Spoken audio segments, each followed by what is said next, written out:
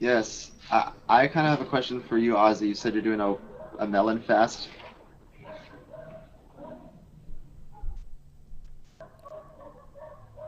I don't know if you can hear me. Ozzy's got to hit his. Let me hit his. I was just inspired by his comment about being on a watermelon fast, and I've been really into eating watermelons lately in the summertime. I've been pretty much on a daily basis. We've had really good watermelons over here, and I've been drinking the juice a lot. And but I haven't experienced doing like a mono fruit thing, even though I'm eating mostly fruits right now, but just not mono. And I was just curious, what level did you transition from to be able to sustain how long you've been in it, and if you've done it before, how did you come out of it? All right. Can you hear me? Does that Yes, yes. Yeah, I can hear you. Does that do you understand my question? Does that make sense? Yeah. Yeah, I am. Well, about 2 years ago, I basically I came from a horrible diet. I was meat, potatoes, fried food. I mean, the worst diet ever. And I probably got to about 300 pounds at my heaviest. And I just said I was done with it, and I found Dr. Morse and some of these raw food people at the same time, and I just went basically I went into fruits and juices. Like I did green juices and smoothies, and I just the pounds were shedding off, and I felt great. And I just keep learning. Like I don't know, like every day it's like you learn something else, or you just learn. And then so I hadn't done any. Like I did a 6 day melon fast, probably like maybe 5 6 months ago. That was kind of my first little mono fruit fast, and I really didn't feel any different. Like I felt the same. I had energy all 6 days. Felt good. Were you And craving then stuff or no? first one I wasn't, no. And then about 3 weeks ago I did a 11 day melons, and I did all melons. I was doing like cantaloupes and honeydews and watermelons, and Oh, then I okay. did 3 days of grape juice and orange juice after that. And I think the grape juice and orange juice cleansed me more than the 11 days of watermelon. Like that, I really was getting some stuff out when I got on the grape juice and orange juice. And Nice. then there was a group on Facebook that had a couple friends, and they had no idea the melon fast, and they were like, getting ready to start. It was like 7 days, seven people on melons, and so I'd said, all right, I'll join you, and so I just all of a sudden picked it up again, and I'm on day 6 today, and feel real good. And then everybody's keeping track of it and like doing videos on it, and a lot of them are having some serious detox and getting some mucus out and stuff like that. I haven't really been craving much. Like I've been getting these good seeded melons, and I'm in California right now. There's some good organic seeded melons, and like, it's hard to find seeded Uh, melons usually. So Yeah. yeah, I can't find them out here in Boston, but that's a bummer. yeah, You're lucky, they man. were really good. I got like a 40 pounder one yesterday. It was huge, What? but Wow. I've been on. I've been eating. I've probably eaten like the big one. I could probably last all day, but I've been eating like two max, like 20 pounders or a little less, and really that's all I needed. And some of the other people in the group have been getting lots of cravings, like wanting something else, and they've been adding like lemon and lime to their melons and all. But I haven't had any cravings. Like maybe a little bit here and there if I smell something or if you're around something that somebody's cooking, or you just I'm out and about on my walks, or I smell like a barbecue, or you smell something, like it'll trigger other senses and get you thinking about some other food. But I've just been Yeah, sticking to it, just trying to get to work at it. nice, man. I was thinking about switching over to grapes, but when I come off it, I try to come off pretty easy and stick with fruits and like some juicy fruits and just slowly come off it. And because I think a pre-detox, when you're trying to detox, I think pre and post-detox are as important as the detox. You know, I feel like how you start it and how you end it is just as important, you know, as doing it. So I try to focus on staying on the fruits and some mucusless food when I come off it. So, did that answer your question? Yeah, man. Thanks a lot. It's nice to hear about it. And I know, and Brian, yeah, I appreciate your post in the forum that blew up. You know, now that it's man, like it's time to get serious about the diet. Yeah. And you know, and that's been an interesting thread. You know, where people have been kind of, you know, just to have people talking about mucuslessness, because that has been just missing from the dialogue across the board in a lot of places. And it's a total different piece. The reason I went ahead and posted that is not just for my benefit, but for everyone, obviously. But where I was at is I was sort of stuck in this constant daily eating mucus lean, and I really wanted to go to the next level. And you know, since you and I had our consultation, you remember I finally got off the coffee. Right. And I've been going, you know, 100% clean on that.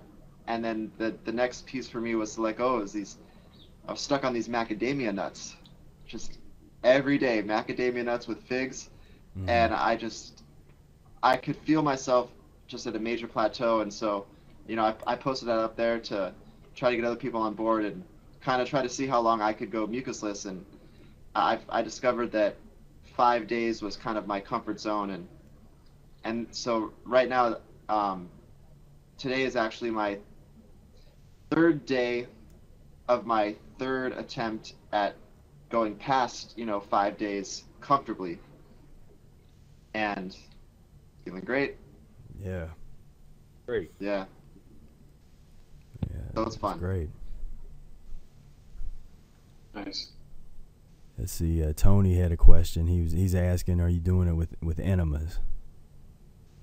Yeah, I'm glad you brought that up, because I actually kind of have a question about that for those of you that are, you know, practicing that a lot. I've been doing the enemas. I was on it every day for a while, like pretty religiously. Maybe I would miss one day a week or something. Lately, it's been more like a couple times a week, maybe like as little as 2 and as many as 4, anywhere from 2 to 4 times a week. And what I experienced is at first, well, the reason I jumped right into the enemas because I was really clogged up I was on a raw food diet, but I got stuck eating avocados and I was making my raw nut milks and thinking that I was getting all my soaked almonds with their enzymes and whatever nonsense. And so I was pretty clogged up. When I first started the enemas, just like a lot was eliminating, and it was kind of easy, and I would feel totally awake and after each one. Now, as I'm progressing to higher levels, it doesn't give me that same sort of like high feeling anymore. And what I've noticed is that really it just kind of gets, I don't know if I'm using too much water or too large of an enema, but it takes a long time for it to eliminate, and sometimes like half of it just stays in there for the day, and I'm just kind of like irritated. And so well, that's really letting you know that's basically letting you know that you're still there's still a lot of waste up in there that's on the walls of the intestines hanging out. Yeah, because and I think we might have talked about that, but what starts to happen is the liquid, if you have this hardened, crusty, just inside this hardened mucus that's all around the bowel wall, it takes some time for that water to come in there and it'll start to absorb into that waste. and it just takes some time. And so that's why you can, and especially toward the beginning, you can do an enema and then nothing comes out and you're like, what just happened? I just put this water up there and nothing came out. And then you go a couple, but then you keep doing that, and that's why we always say just keep doing the enemas, because then eventually all of a sudden you're gonna have an elimination that's gonna be like, wow, that'll kind of blow your mind. But that's probably what's happening there, is if it's sitting up in there and it's not coming out kind of clean and stuff, that's, you're starting to work, really working on those deposits of that old stuff that's sitting up in there. It's like a lot of it will come out. It'll loosen up. Sometimes there's like nothing in there to loosen up. It's all water that comes out. Other times it's like it loosened up whatever the next bowel movement was going to be, and that comes out. And then sometimes it retains a little bit. Like my body wants to eliminate it, but it can't. I just Now, how long do you hold the water in for? I'll lay down on my right side. I'll take it, and then I'm really comfortable. Because my bag fits a half a gallon, so I do it up 5 lemons each time, half a gallon, and it goes in. But I'm only comfortable holding it laying down for maybe 5 minutes, and then I start. But then once I start trying to eliminate, I might be there anywhere from 20 to 30 minutes, just kind of kicking it, waiting, and like I do these like yogi breathing exercise where you like do all these like gyrations with your abdominal wall to try to like move it around. And that helps a lot. Like I don't just sit there and wait. I kind of do these abdominal things kind of that I know from yoga, and that helps a lot. But I mean, sometimes it's like a while. I'm just like, all right, I got to get on with the rest of my day now. It's not all out yet, but so be it. Mm-hmm. Yeah, and that is the trip, really navigating. And that's where this whole process of, like, we're talking about the mucuslessness and that kind of thing is really important. I think Tony has something to add here. Okay, you're on. Okay, cool. Yeah, I wanted to just touch on Brian's piece about the enemas. That's an experience that I've had a lot as well, when it kind of retains and it's just so uncomfortable. You're like, I just want to get it out of me. What I do at that point is I actually do the enemas when I know that there's a bowel movement. If you know what I mean, like sometimes you'll know there's a lot of fruit like ready to come out, but it might not be it might be 3 or 4 hours till it naturally comes out.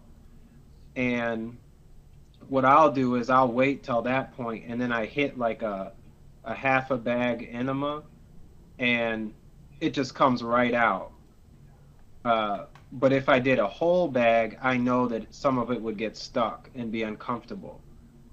I see. And that happens for me a lot, like when I'm in mucusless phases, because the mucusless foods like really come through you quickly.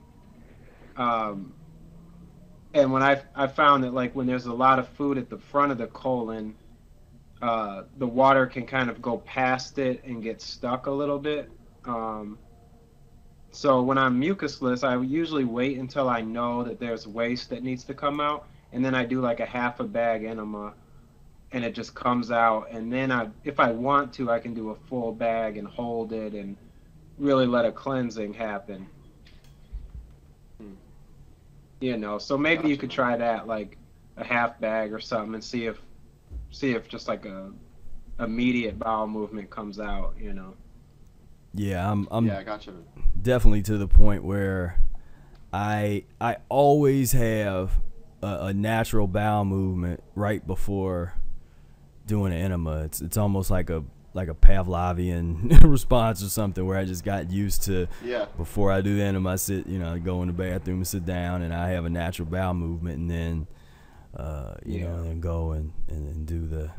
That's what I've experienced, Professor Spira. Yeah, me too. Yeah.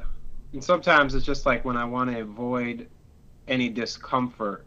Like the half bag works really well like for the mornings, or when you're running, you know, like you have school or work shortly after, just a half bag will kind of eliminate some things, and you don't have to deal with like a long elimination.